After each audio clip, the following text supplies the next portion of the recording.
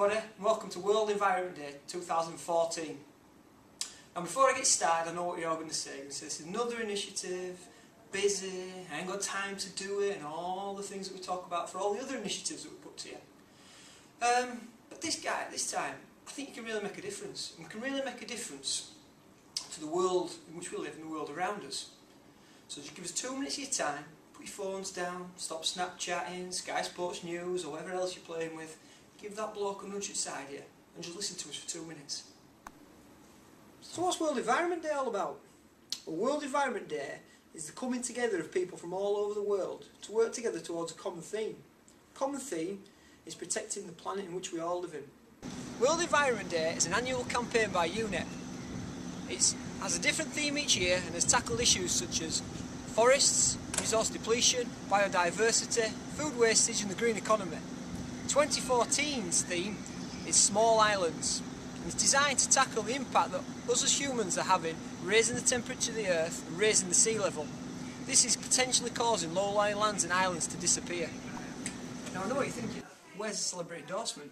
And you'd be right in asking. Well, there's this guy, but remember, don't mention his birthday. There's also a chap called Don Cheadle. Now I didn't know who he were either, but apparently he's a good guy in Iron Man, and also been in Ocean's 11 and things like that. We at BAM want you to pledge on one of these, like this.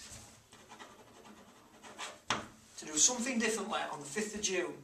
Make it something simple, make it something that's easily achievable, and make it something that you can carry on long after World Environment Day.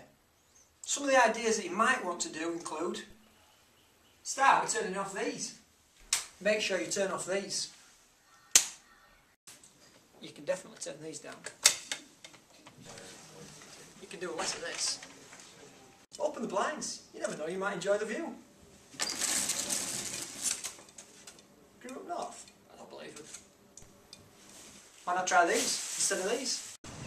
On your project, why don't you try and install one of these, a bird box, or maybe one of these, a bat box?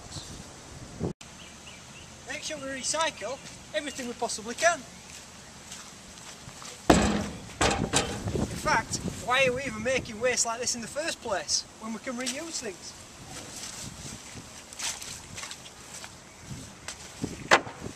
It's all about being resource efficient.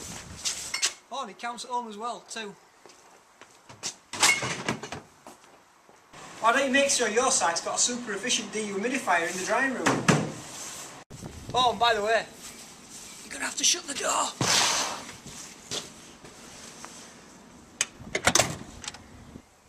Do you really need to be carrying this much stuff around with you?